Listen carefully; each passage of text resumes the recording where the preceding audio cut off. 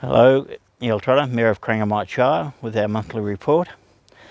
Our December meeting was earlier than usual, and so consequently it was a bit light on material, but there were a number of issues that we covered off on, and one of those was the innovation and entrepreneur program. Allocation for funding for that. This is a new program to stimulate business interest and innovation within the Shire, and we had many applicants, and it was oversubscribed, so we're happy that there was a lot of interest shown in the program.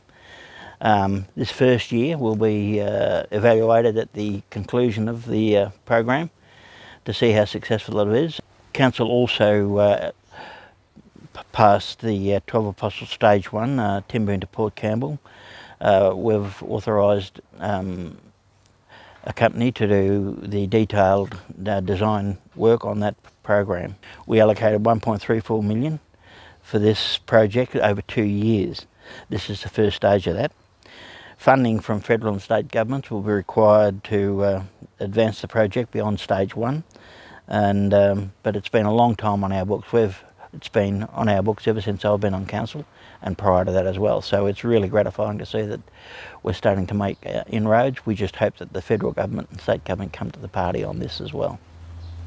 The weather bureau, I was forecasting a number of heat waves this summer, and we're probably going to get one today.